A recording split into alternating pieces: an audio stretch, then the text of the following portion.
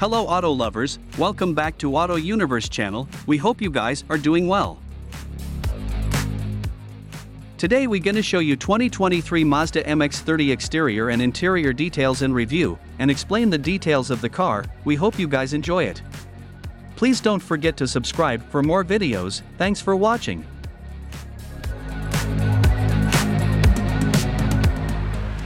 The 2023 Mazda MX-30 is an enjoyable electric vehicle on many levels. It sports a sleek, eco-conscious interior and an interesting exterior design. It's packed with a lot of modern technology, and it's a lot more engaging to drive than many of its contemporaries. So why is it so far down our rankings? Bottom line, it's a small, slow, and kind of pricey EV with only 114 miles of range.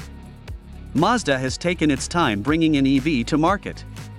It's one of the last of the Japanese automakers to go fully electric, which makes the 2023 Mazda MX-30 a big deal.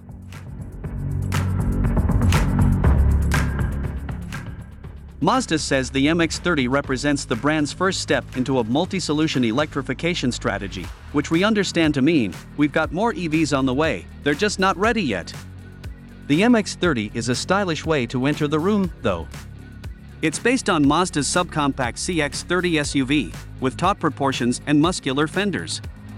The interior is classy, with a mix of leather, cloth and metal trim, and there's ample cargo space at 21 cubic feet.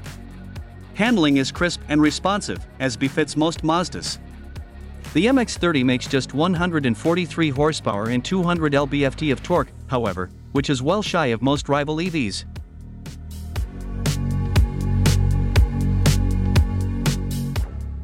The Chevrolet Bolt, for example, makes 200 horsepower and 266 lb-ft of torque. The Mazda also only covers about 100 miles on a full charge. That might be enough for most average commuting duties, but it's hardly what we expect of EVs in 2023. Most budget-friendly EVs today top 250 miles and are useful for longer trips. Considering the competition, the aforementioned Bolt and Bolt EUV, the Hyundai Kona Electric, Kia Niro EV, Mini Cooper SE and even the Tesla Model 3, the MX-30 is more a proof of concept than a fully baked EV ready for mainstream consideration.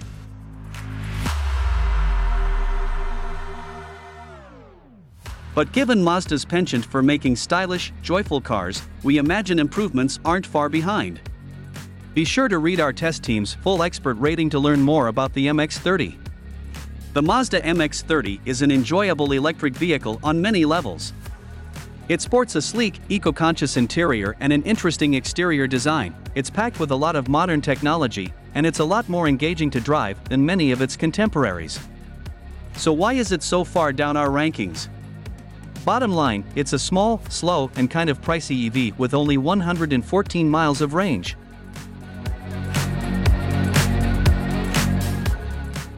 How does the MX-30 drive? The driving experience is where Mazdas generally shine, and the MX-30 is no exception except for one area: it's slow. Despite the inherent torque advantage afforded by an electric powertrain, the MX-30 is no quicker than a subcompact economy car. Our test MX-30 needed a full 9 seconds to accelerate from 0 to 60 miles per hour. It doesn't feel as sluggish as the numbers say it is, but there's no escaping that the MX-30 is among the slowest vehicles in its class. For comparison, the Kona Electric covers 0 to 60 miles per hour in 6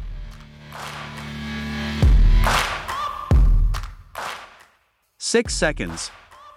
Another downside, the regenerative braking isn't strong enough for one-pedal driving, where one can drive solely using the accelerator pedal. Luckily, those are the only driving deficiencies of this Mazda. It steers, handles and brakes with excellent poise and accuracy. Despite the lack of power, the MX-30 is easy and quite fun to wheel around town. The electric powertrain is smooth and predictable. How comfortable is the MX-30? For a small car, the MX-30 doesn't disappoint too much when it comes to comfort. The front seats strike a good balance between support and comfort, and the cloth upholstery is both aesthetically nice and breathable. The rear seat cushions are decent, too, even if the seat backs are a little upright, and there's sufficient padding on all armrests. The MX-30 is also one of the quieter cars in the class, keeping most wind, road and ambient noise out of the cabin in most conditions.